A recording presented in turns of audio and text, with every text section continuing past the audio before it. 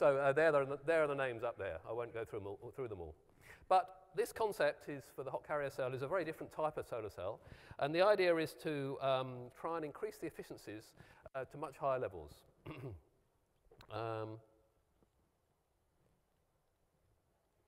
Okay, so this is a graph that many of you may have seen before. I borrowed it from Martin Green. It shows the efficiency of solar cells against the cost of solar cell technologies. First generation technologies, silicon-based wafer technologies, or gallium arsenide indeed, sit somewhere here. High efficiencies, but relatively high costs. They're limited by the efficiency of the single junction cell here at 31%. Thin film technologies, which include many of the ones that we've heard about this afternoon, including cadmium telluride technologies, also organic solar cells, and the perovskites and SIG cells, sit down here somewhere. That I've taken up to just over 20%, so, which is accurate, I think. But the costs are much lower because they involve thinner materials and foreign substrates. We want to get up to much higher efficiencies, though. The important point is that going to higher efficiencies allows us to go to leverage at much lower cost per kilowatt hour. Lower cost per kilowatt per watt, and also lower cost per kilowatt hour. Tandem cells offer this promise. A wide range of different possibilities. Carl was talking about the possibility of organic tandem cells. There's also the 3-5 tandem cells that Adam was talking about in the first talk this afternoon. Many possibilities, but a wide range of cost areas. The costs are very difficult to estimate exactly, but they're somewhere like that. What I want to talk about today is a technology, hot carrier solar cells, which maybe fit here. And the reason I can say that, i.e. very high efficiencies, but also very low costs, the reason I can say that is because at the moment, we don't even have a proof of concept of them. So anything that's very theoretical, we can say more or less what we like. So that's the advantage of talking about something that's a long way in the future. So in theory, it's up there somewhere, but in practice, it's going to be, I'm probably being optimistic with where that in theory box is. Okay, let me move on. So the outline of my talk is I'm going to start off talking about what hot carrier solar cells are and give some idea of how they operate. Move on to talk about hot carrier cooling, because this is the key point about hot carrier cells, looking at the way the carriers cool and how we can utilize that energy to a better extent. Then moving on to talking about those specific carrier cooling mechanisms and how some of these can be interrupted to increase the lifetime of hot carriers. Then look at multiple quantum wells, which have shown evidence for hot carrier cooling, slowed hot carrier cooling, and look at some of the mechanisms involved there in the superlasses before, and they involve folding of phonon modes, and I'll talk about that in some detail. Then look at other materials with large phonon band gaps, differences in the acoustic and the optical phonon energies, which can also suppress the loss of energy to the lattice or phonon decay. Then the final topic will be looking at some potential device structures, and I'll talk about both electrically coupled and optically coupled type of devices before summarizing. Okay, so the hot carrier cell is different to most p-n junction solar cells, or indeed most conventional junction solar cells, in that it's much more like a thermoelectric device than it is a solar cell. Imagine an absorbent material with a very narrow band gap. Having a narrow band gap means it can absorb a very wide range of solar energies, solar photons. In fact, it can be right down to zero band gap. So we have this rather strange concept of the possibility of a metallic absorber for a solar cell. That absorber absorbs a wide range of photon energies, creating a population of high-energy carriers, matching the solar spectrum, essentially, in their energies. And the top right there showing the distribution of energies that you might get immediately after illumination has occurred. Over a period of a few tens of femtoseconds, that sort of time, so very, very fast, still a finite time, those carriers scatter with each other, they interact with each other, and they produce a thermal population, but a thermal population which is at a much higher temperature than that of the lattice.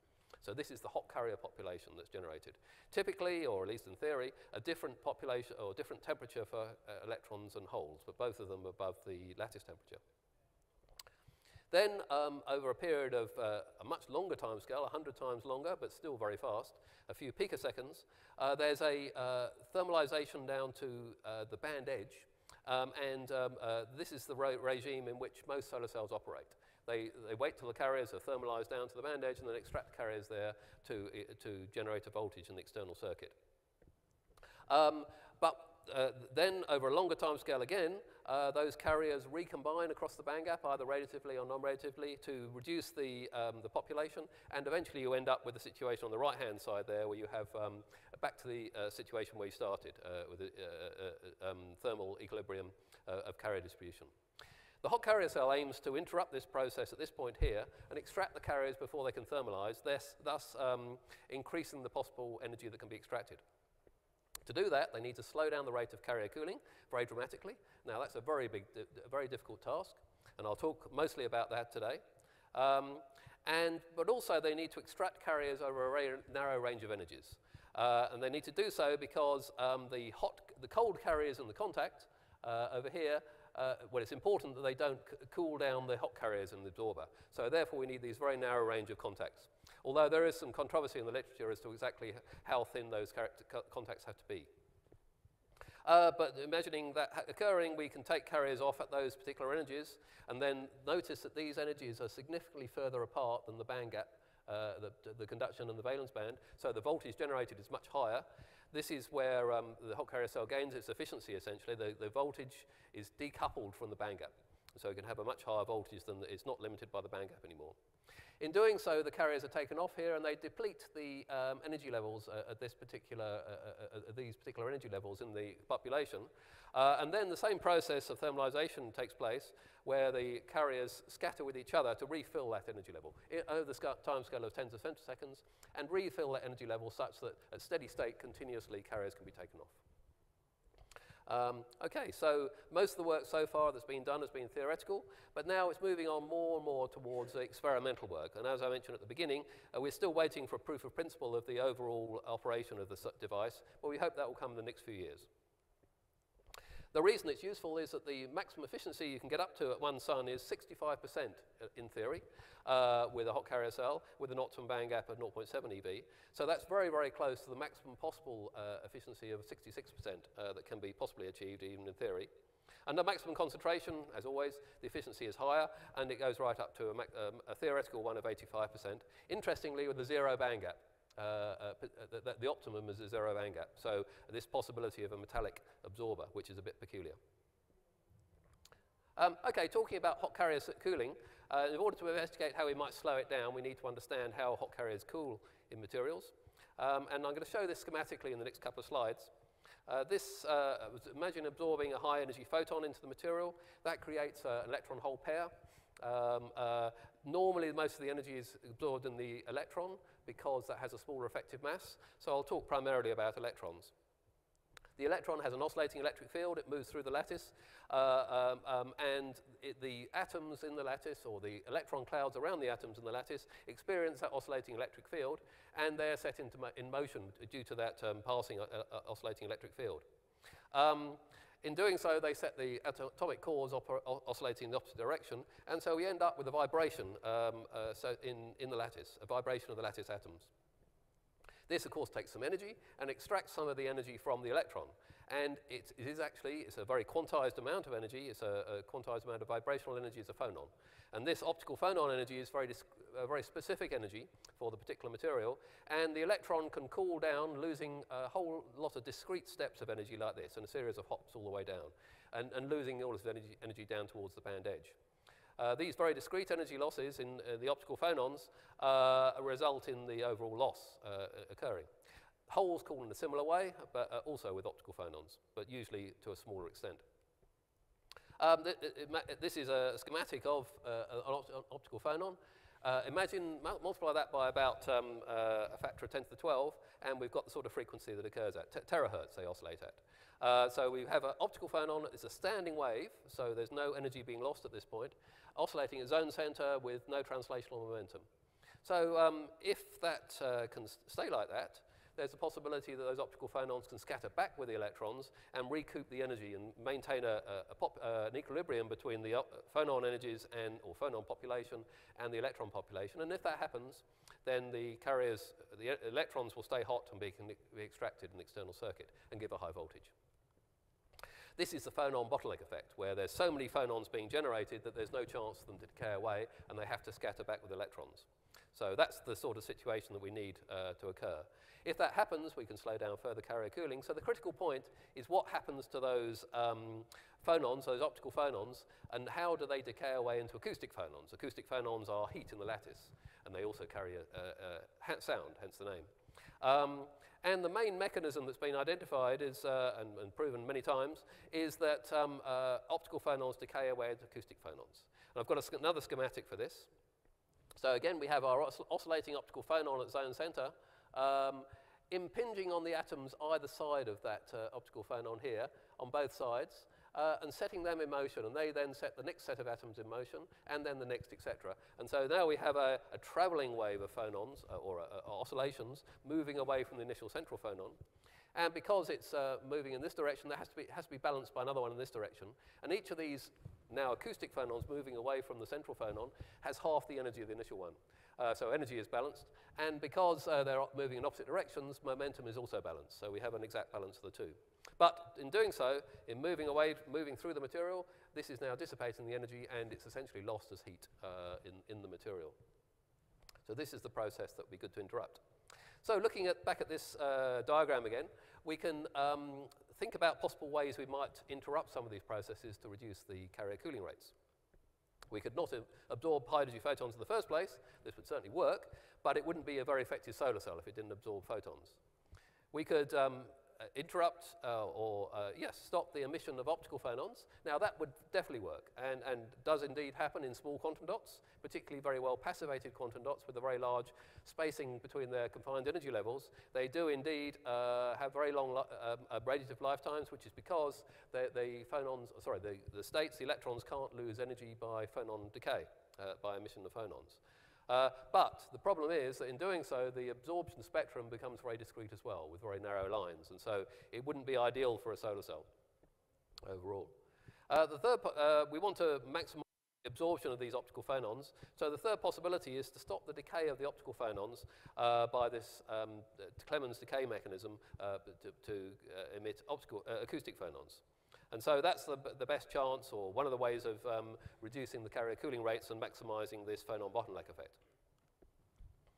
So now I want to change tack a little bit and look at some materials which have shown evidence for slow carrier cooling, multiple quantum wells. And now there's a fair bit of evidence for this, but it's not really quite understood exactly how it works. This is some work from NREL in the early 90s, showing carrier cooling rates in gallium arsenide with characteristic carrier temperatures on the x-axis and the relaxation times on the y-axis. They do indeed show, as you increase the injection level, you get an increase in the carrier temperature effectively. This is because more injection means more carriers being generated, which means more phonons being emitted, and a greater chance that there's a bottleneck occurring. But the interesting thing happens when they show multiple quantum wells in the same material system. There's a much step change in the carrier temperature associated with these multiple quantum wells, so a much bigger change. So presumably some enhancement or exaggeration of the phonon bottleneck effect occurring, but it's not exactly understood why or how. More recently, it's been repeated, or similar work has been done at Imperial and Tokyo universities, showing multiple quantum wells, indeed showing much lower carrier cooling rates. And the very interesting thing here is that the wider wells, as shown in the green dots here, in this in-gas gallium arsenide phosphide system, the wider wells as compared to the thinner wells give a much higher carrier temperature, which is very interesting because you might expect that it's to do with quantum confinement in the materials, electronic quantum confinement, but this clearly shows it's not, because the wider wells, of course, have less quantum confinement, or at least it's not a simple relationship anyway. So it's something else other than quantum confinement. There are several possibilities of what might be happening. The one is that it could be reduction of hot carrier diffusion. In a bulk material, carriers are generated in the bulk, and they're free to diffuse all the way into the depth of the material, into regions where the carrier concentration is low, the hot carrier concentration is low, and hence the phonons being emitted are at low concentration. So they can freely cool away, if you like. In a multiple quantum well, they're physically limited from diffusing into the material because of the barriers, the electronic barriers, and so you get a high population of, or locally high population of hot carriers here, and hence a high population of phonons being emitted, and the phonon bottleneck condition can be achieved at a much lower intensity. That's one possibility, which almost certainly happens. The second possibility, or another possibility rather, is that we can, instead of localizing the carriers, localize the phonons. So these phonons being emitted by the hot carriers as they cool can be reflected from the interfaces in the superlattice or in the multiple quantum well. And this is borne out by this diagram of the phonon energies. We're talking about zone center phonons here. So in this case, gallium arsenide phonons, optical phonons, have no overlap at all of energy with aluminium arsenide phonons. And so there should be complete reflection from the interface. I'm cheating a little bit there because it's actually L-gas, but the same applies in that case. So in this situation, we'd have reflection from the interface and hence confinement of the phonons. And again, the phonon bottleneck condition should be achieved. One of the things that's not clear about this is whether you need a discrete multiple quantum well type structure with thick barriers such that there's no tunneling or interconnection between the quantum wells, or whether there needs to be, or whether a superlattice can be sufficient where there's transport between the wells, which obviously would stop or negate the carrier diffusion model,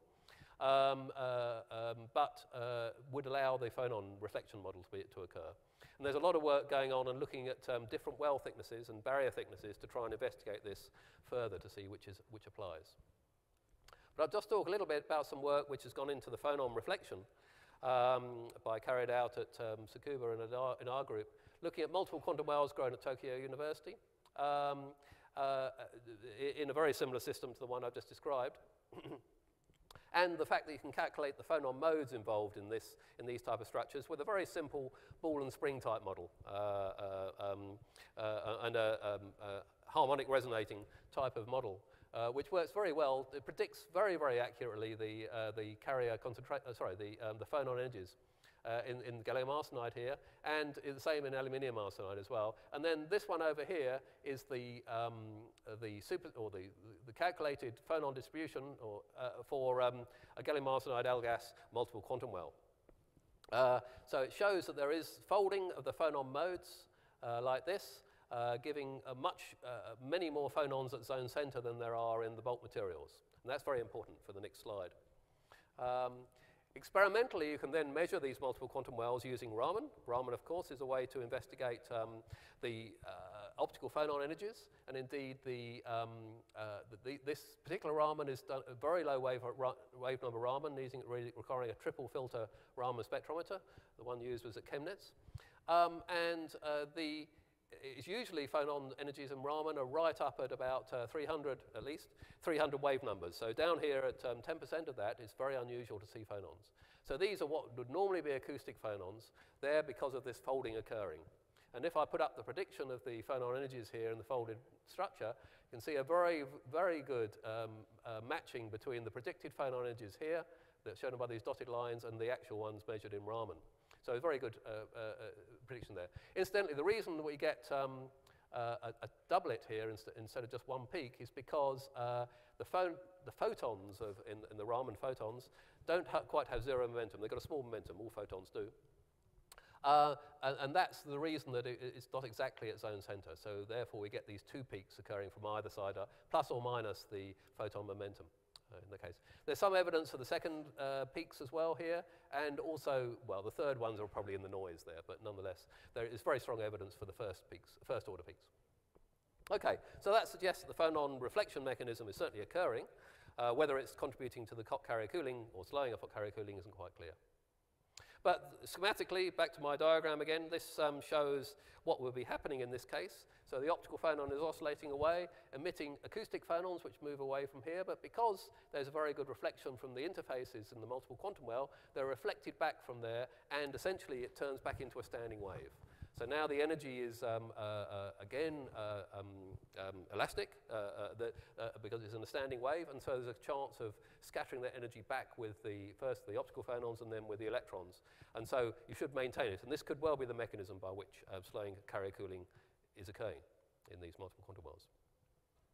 Looking now again at the other mechanism I mentioned, the decay, thinking back again to the decay of the optical phonons, there's another way of suppressing this, which we can look at in this way, and that is imagining looking at the phonon dispersion in, say, a bulk material like silicon, an elemental material like silicon, We have a continuum of energies for phonons all the way up to the optical phonon at 63 millielectron volts.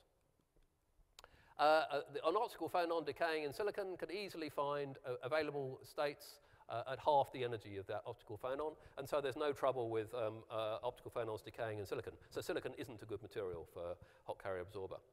If, on the other hand, we look at a material compound like indium nitride, we've got a big difference in the acoustic phonon energies down here, which are determined by the very heavy and sluggishly moving indium atom, and the very high energies for the optical phonons up here, determined by the very light and fast vibrating nitrogen atom. And here, there's no possibility for decay of the optical phonons into half the energies. There just aren't any states there, at least in perfect material. And that's a key point, actually. The quality of the material is going to be key here. There's some evidence, some experimental evidence showing slowed carrier cooling in indium nitride and some other 3,5s with these large phonon band gaps. But not quite equivocal. It's still equivocal as to exactly whether that's genuinely the case. We can look at other materials as well. Zirconium nitride has a very large gap too, a smaller overall energies, but a large phonon band gap. And also hafnium nitride, which has a very similar to indium nitride, but has a large phonon band gap. And there are a number of other materials which have this property too, all of which can suppress the decay. So we can do a catalogue of various materials, these are just a few of the possible ones. They're all binary ones at the moment. Most of the calculations have been done on binary ones so far, but ternary and quaternary materials could have it as well. But they're more complicated to calculate. All these large phonon energies, which I've highlighted here, large phonon band gaps, or I was.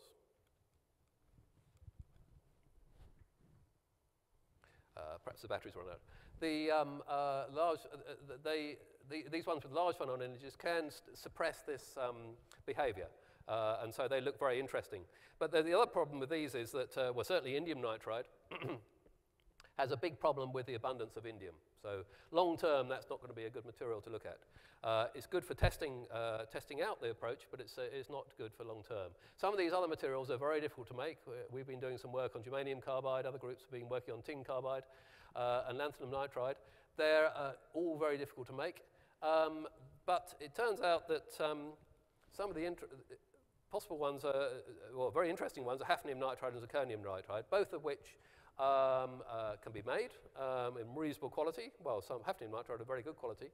And also they're abundant, well, relatively abundant materials. Zirconium is a very technologically important material. It's more abundant than copper and zinc. Hafnium is not quite so abundant, but it's also technologically important. It's about the same abundance as tin.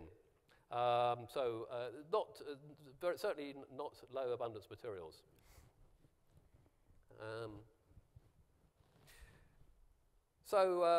Looking at some evidence for these things, we can look at slowed carrier cooling using time-resolved photoluminescence in some of these materials. And this first bit of work is some work carried out, combination of University of Sydney and our group, showing slowed carrier cooling in gallium arsenide as compared to indium phosphide. And I'll put up the two graphs there. So this shows that in the indium phosphide material, there are much longer carrier lifetimes, hot carrier lifetimes, that is, for the indium phosphide, which has a large phonon band gap, as compared to the gallium arsenide, which has a zero phonon band gap. And you can plot the carrier temperatures associated with this just by taking vertical slices and fitting a Boltzmann thermal distribution to those curves. Indium phosphide has higher carrier temperatures at all times as compared to gallium arsenide, indicative that the indium phosphide band gap, phonon band gap, is giving rise to it. Incidentally, they have about the same electronic band gap. Not exactly, but very similar, which is the reason for choosing that comparison. Then we can also do some other work on transient absorption spectroscopy of hafnium nitride now. This is some very recent work, which hasn't yet been published, on looking at hafnium nitride, which has now been grown in quite high quality, good quality with sputtering, actually, showing some interesting hot carrier properties. And this is transient absorption is a different type of technique, but it's looking at the optical density of the material, and in particular the change in the optical density as it's illuminated with a pump wavelength. And importantly, these negative values here show a decrease in the optical density of the material, which is associated with bleaching of the material, a very small amount of bleaching. And that can, in turn, be associated with the presence of hot carriers, because there's no opportunity for those carriers to decay away so they remain hot, or thermalize away so they remain hot. And you can fit a lifetime, or a lifetime to these curves of a very long lifetime of 1.7 nanoseconds in this case, which might not sound particularly long, but compared to the picoseconds that you normally have with thermalization times, this is, 3 orders of magnitude greater. So very, very long lifetimes in comparison, and the sort of numbers that are going to be needed. This is still equivocal as to whether it really is due to hot carriers or slowed hot carrier cooling in the materials, but nonetheless it's very, very strong evidence or good evidence that there is a very promising approach and a very promising material. Okay, and the final topic, I just want to talk about some of the possible configurations of devices in these materials. Thank you. That's right. There's a couple of possibilities. Well, there are many, many possibilities, but a couple of broad areas that you might be able to configure devices. The first is a fairly conventional, or what you might call conventional, electrically coupled type of device. So this would be the way that you would make a normal solar cell with contacts on the top and bottom, with a transparent contact on top illuminating through that. And the hot carrier absorber here is something like we've been talking about earlier in the talk. And carriers would be extracted through selective contacts, so that's a difference from normal cells, and generate current to the external circuit, we hope at a high voltage. The absorber material might be something like I've been talking about, with perhaps a phononic bandgap fundamental material here, maybe combined with a multiple quantum well in this sort of way maybe. So a multiple quantum well of the nitrides looks very promising. And maybe that could be reproduced in some of the transition metal nitrides as well, possibly with oxide barriers. So this has the, this is certainly a way to make the device, but it has the disadvantage that you have to optimize both all of the hot carrier properties here, the optical absorption properties coming in through the front surface, the contacts here, and also very good transport to the contacts. So all those things have to be optimized, just as you do in any normal solar cell. But it's actually very difficult to optimize all those things at the same time. So one of the possibilities is to look at a different type of configuration, at least initially, and that is to have the same sort of absorbent material, or something very similar anyway, but to allow that to sit at open circuit, so we're not extracting carriers directly from it. And a body sitting at open circuit, if it's got a high relative efficiency, will luminesce, and luminesce across a wide spectrum. It's not really a black body, or it might be actually if it's got a zero band gap, but it has a wide energy range of emission. And that energy range can be limited, or on the back surface, where you can put a selective emitter, an optically selective emitter now, to only emit or luminesce one wavelength, or a very narrow range of wavelengths, down onto a solar cell behind this. This idea was first suggested in 2011 by Dan Farrell. So then that solar cell, or the wavelengths transmitted here, can be optimized to a particular wavelength appropriate to a solar cell, either a very high efficiency silicon cell, or even something like an Alto Devices gallium arsenide cell, which can give a very high efficiency, something like 80% for one or monochromatic radiation. So that part of it can be very efficient. Of course, the front surface of the cell will emit across a wide spectrum range, but that's always true of any solar cell. They always emit across a wide spectrum range, and actually the losses, depending on the refractive index of the material, for a silicon refractive index of 3.6, it's only about 10% of the light is emitted from the front surface, so it's not too bad a loss. The selective emitter, technology for this is well known actually in thermoelectrics and in other areas as well. Various different photonic bandgap structures can be constructed with narrow or indeed even wide windows that can be engineered in there with very good reflection properties outside that window, with chirped photonic DBR structures, and also three-dimensional photonic structures are also possible. So that's fairly easy. And the big advantage of, straightforward, I'd say. The big advantage of this is that the hot carrier cooling properties here are separated from the transport properties. It doesn't have to have good transport. And the optical properties are separated out here in the structure behind here. And the electrical properties are taken care of in the very well optimized solar cell behind. So it's separating them all out. So that's a very good way to certainly investigate the way of designing these devices, and possibly also long term. So that brings me to my conclusions. I've talked initially about hot carrier solar cells and the importance of slowing carrier cooling in such devices. I've talked about that carrier cooling mechanism primarily being the emission of optical phonons, which then decay away into acoustic phonons, and that's the main loss mechanism for most of the energy when they thermalize down to the band edge. I've talked about quantum wells as being exhibiting slow carrier cooling, and how this could be either due to carrier diffusion or indeed to phonon confinement or phonon bottleneck effects occurring in the materials. And indeed that you can get phonon reflection from the interfaces in those quantum wells. I've talked about phononic bandgap materials, or the large gap between available optical and acoustic phonon modes, and how many materials exhibit this, many 3,5s, but also many of the transition metals. All the ones I put up there are nitrides, because nitride is a low, sorry, indium phosphide isn't, but most of them are. There's also many other materials, but you need a light element on one side. Hydrides also look interesting as well, actually. And I've shown some transient spectroscopy data to show slowed carrier cooling in indium phosphide and hafnium nitride. I've also talked about some potential devices, electrically coupled ones which extract current directly from the device but require good carrier transport in this hot carrier material, and also the possibility of optically coupled devices which could separate out all those different parts and allow separate optimization. With that, I'll put up a picture of our group. These are people who have contributed to all this work, and I'll thank our sponsors, the Australian Research Council and the Australian Renewable Energy Centre Agency, and thank you for your attention. Thank you very much.